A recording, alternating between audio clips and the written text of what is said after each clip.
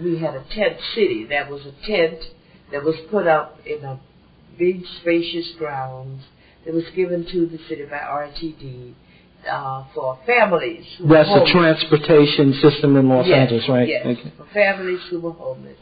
And so these little children in summer school wanted to do something for them, and we decided that we would bring food from home, and we would get a bus. A councilman gave us a bus, and we would visit the families out in Tent City. There was a lot of bureaucracy that went on out there because the food had to be inspected, etc. And they were afraid that the children, you know, would be molested walking through the tent city. However, they sent us a guard to take us through the tent city. And we went through it, and the little children happened to turn around and look and saw babies out there. And they said, "Why are the babies out there? They haven't done anything."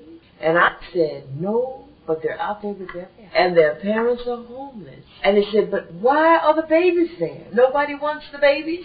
I said, "The babies belong to the babies." So we got on the bus, and one little boy in the back, who was supposed to be one of the worst little boys in the school, said, "I'm going home and write to my mom and daddy and thank them for getting their act together." Okay? So the guys were standing in front of the bus, and this is what he said to them. He said, "Children, let me tell you something. When I came down to Los Angeles, my daddy took me down on 5th Street and showed it to me and said, 'Son, never let me catch you down here on 5th Street among the homeless.' He said, 'But I was a hard-headed little boy.' He said, 'And before I knew it, I was on 5th Street among the homeless with no place to go, no place to stay.' He said, 'But let me tell you something.' He said, 'I got down on my knees in the middle of the road, and I looked up to heaven and I said, Lord, if you get me out of this,' he said, 'I will never, ever be disobedient again.' He said, 'Please help me, Jesus.' He said, 'I want you to know that the Lord stood me up on my feet and turned me around 180 degrees. He said, now I am your guide. I work here from 8 o'clock in the morning until 3 o'clock in the evening. There's my new car sitting over there on the side of the road. And I go home to my wife and my children, and I put my foot up to look at my television until my dinner is ready.' He said, 'That's what the Lord got me.' And I said, 'Yes, because you reached up and got it.' And then I looked at the little children and said, 'Any wino who's laying down in the street can reach up and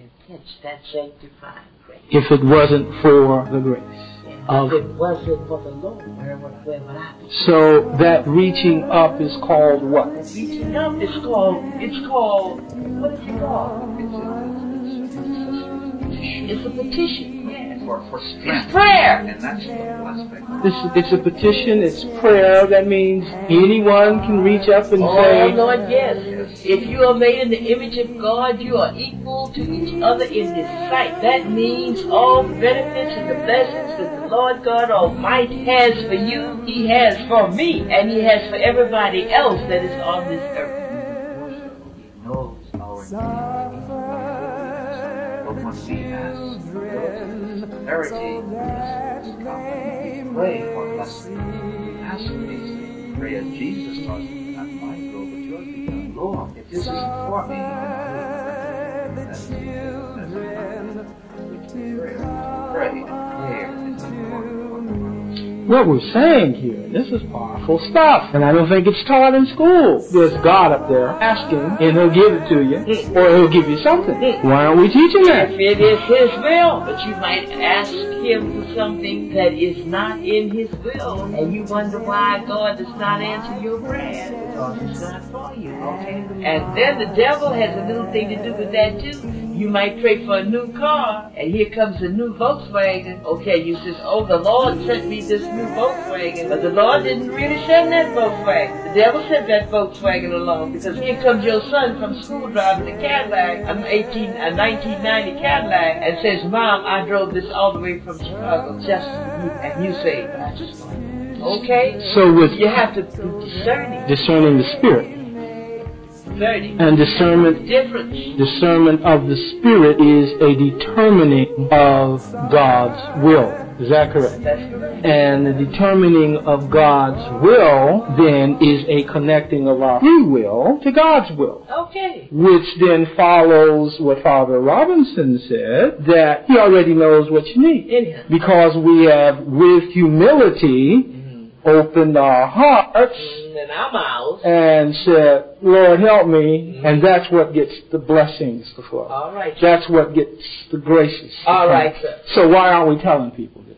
Well, because you see, if you want to know why we aren't telling people this as Catholics, it's a long story. Catholics are not used to going out and proclaiming that Jesus is Lord. Catholics are not used to going out and evangelizing. No, they are now at the point where they realize the importance of evangelization, and they are talking about it. I'm not saying doing it, brother. I'm saying they are talking about it and how to go about it. And this is why our Protestant brothers and sisters have been going out leading many of the Catholic away from the church. When we still have all of this in the church anyway. More.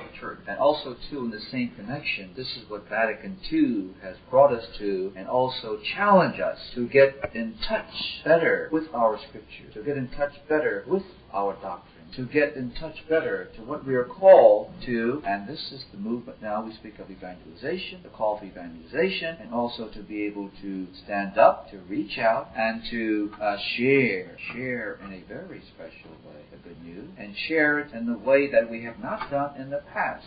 Rather than hoarding and keeping it to ourselves, we are called and we want to reach out and to carry on this mission of Christ through the process of evangelization, but also to proclaiming it and proclaiming the good news. And saying to them also, too, that you have a place in this kingdom, in this earthly kingdom, which is stepping stone, that spiritual kingdom for which we have been created, for which we have been called, for which we have been called by our baptism, but also to the gifts of grace that we have spoken about, the actual or sanctifying grace, is to be able to grow in that, so that we see these as gifts, and also the need to share these gifts, to share the good news, and to say to all of our brothers and sisters, you are special. God calls you in a very special way. You are special in His eyes. He has blessed you in many ways, and you respond to that blessing by reaching out to Him through prayer, through our brothers and sisters who are there, because Jesus reminds us that whatsoever you do to one of these, the least of my brethren, if you see someone hungry, if you see someone naked, if you see someone homeless, and someone hungry or in need or in prison, and you visit them, what He has taught us was saying to us, if that is within our hearts and within our minds, our entire being, this is what we seek to do. And when you reach out to your brother, sister, as long as you do it to one of these, the least of my brethren, you are doing it to me. You are being Christ-like. You are being that Christian. You are being that Christ-bearer. And you are sharing the gifts that are there. And if Christ is within you, then you recognize that love that is there, the love of the Father, which we perceive and we see and experience through Christ. This is the love of the Father that we can really share with our brothers and our sisters. And this is how we become one with Christ. And how we continue to be one with Him and continue to grow in that love, that understanding, and that oneness with Christ. This sharing then is a perpetuation of what Jesus, the Master, the Christ, did on earth. Yes. This sharing is a following the way. Following the way. And in that sense, when we understand when He says, I am the way, the truth, and the light, yes, we become that way. We share that truth. We proclaim that truth in our lives. And also we become that light to the world. We become that light to our brothers and sisters. And that in what we share and how we reach out to them, we show that goodness, that love of Christ is in our hearts. And we become that way, that truth, and that light. And whatsoever we do to the least, the homeless, the imprisoned, as you said, the sick, whatsoever we do to the least of them, we have done it unto Christ. Yes. Jesus reminds us that the poor you will always have with you. There's always someone out there in need, calling you, begging you to reach out to them, as Jesus has reached out, as He has touched so many lives in so many ways, even those He touched them even without knowing it. So too, we touch lives, we touch individuals. We are Christ to them, and sometimes we're not aware of it, but that genuine love of Christ within our hearts, that is what we are. We're permeated by that. We're reaching out and we are sharing. Let me do some word association. Mercy, what is it? Compassion and love. What kind of love? The same love as... Love, the same love. What is compassion? What is compassion? Compassion is the ability to empathize, to recognize and to see a need. How that person really has reached such a low ebb in their life, and they've really lost touch with life. But God has placed us in that position. We see to reach out to them and to be that of Christ to them, and to lift them up by prayer, by outreach, and just by being present there to say to them, you are important. By the grace of God, you can overcome this. By the grace of God, the strength He has given me, I will help you. I will assist you. I will walk that extra mile with you. Whatever is needed, I recognize you are in need, and in this Christ-like love, I reach out to you. I reach out to you in compassion. I reach out to you who is really in need, so that as I assist you, and from this experience, you will also be able to recognize those who are in need. In a similar manner, continue that beautiful circle, that whoever is in need, as long as you do it to one of these least of my brethren, you do it to me. That's dangerous. What you have just said is mercy is something we give others. And if mercy is something that we recognize the need of others. And by the grace that has been given to us, we reach out to them. And we show understanding.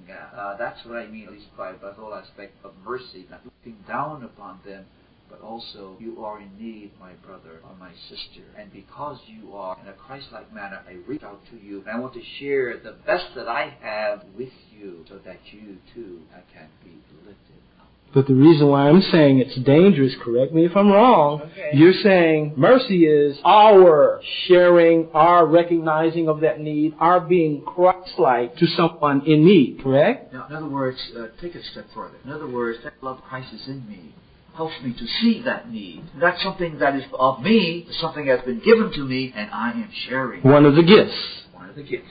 Now, if mercy is our sharing, or our supposed sharing, and our understanding that someone needs something, then what I hear you saying, if there has been a proposition of the gifts, whatsoever you least of my brethren, you've done unto me. Right. If we do not have mercy on others, then it would seem to me that we are not able to approach the Master and ask for mercy. And for that reason, you are so right. For that reason, it behooves me so right. to reach out to that brother or sister. Woe be me if I do not reach out to that brother or sister. Those were the wolves. Because see, there's parallelism between what you just said. There's parallelism. That if I'm not able to see the need of my brother or my sister, then I am not going to do anything about it. And if I don't do anything about it, then Christ says, when did you see me? And I'm the one who says, Lord, I didn't see you. When did I see you home? When did I see you thirsty?